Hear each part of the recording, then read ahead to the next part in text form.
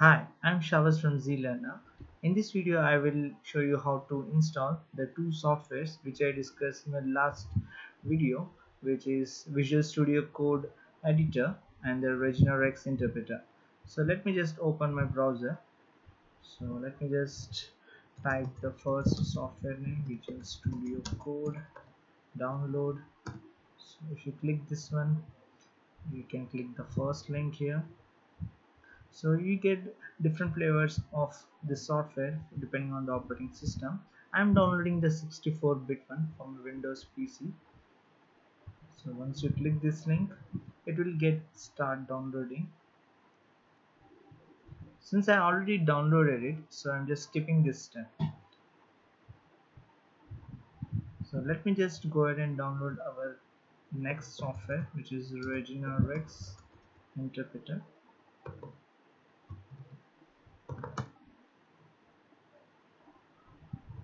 So let me just click this first link here.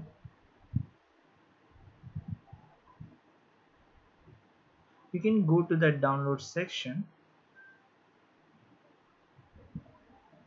and here you can go to this Regina Rexx folder, and you will have the latest version as 3.9.1, and here you can download the one with your operating system. I'm downloading the 64-bit exe file from a Windows operating system. So once you click this one, it will take some few seconds to download.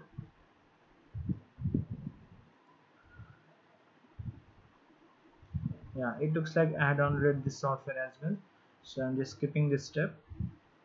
So let me just open the two softwares which I just now downloaded. These are the two softwares.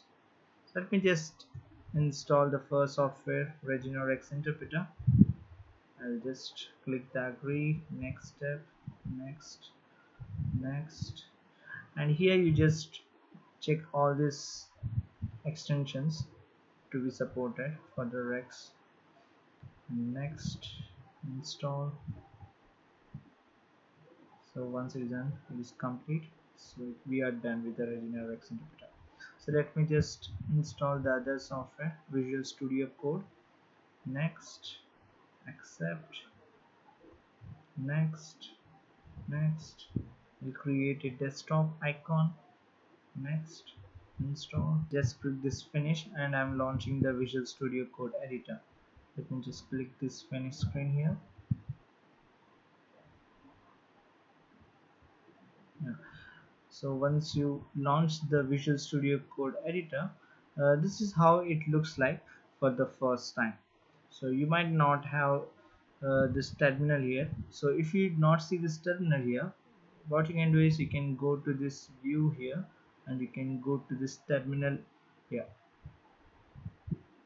So I have removed this one. Let me just open the terminal again. So I have opened the terminal. So there is another customization available for this terminal. You can have it move to the bottom, which is down below, or you can move to the right. So I will keep it at the right so that our code can be shown here, and our Rexx output will be shown here. So since we installed our Rexx, let me just verify whether it's installed properly or not. So for that, I will just type the command Rexx -version. So you can see some information, Regina Rexx 3.9.1. So it is installed properly. So if you're not getting this particular message, so there is something wrong. You can just replay this video and reinstall your software again. So I will just open a new file here. So open a new file, just close this one. This is our untitled file. So here there is an option to select language mode. So once you click this one, you will see different types of languages available for selection. So for us it is Rexx, right? So I will just click Rexx. In your case, if you're not able to see Rexx language here in this selections, you can go to this tab called extensions. Under extensions, you can just search for Rexx. So you will get this particular extension. So Once you click this one, you will get an option to install. Since I already installed it, it is not showing me the option. So I will go to our previous file. So I will just select the language as Rexx. So I will just type Rexx. So we just select this one. Now we have selected the Rexx. Let me just write a sample program. I will just start my Rexx program with a comment. This is hello world. So this is just a simple instruction to display hello world to our output console.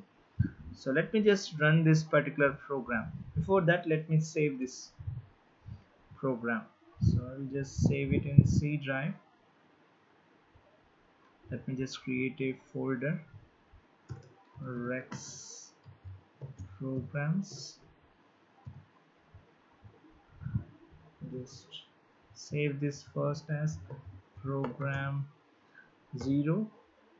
So this is our program 0. So I have saved this one. Now you can see it is saved as .zrx file, which denotes it is our Rexx file.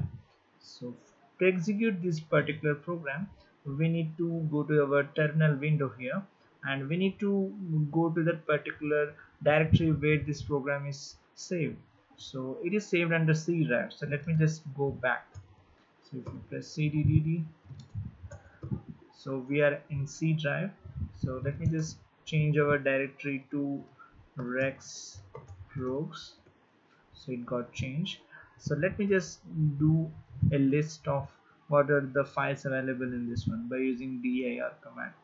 So you can see our program 0.zrx file is available here.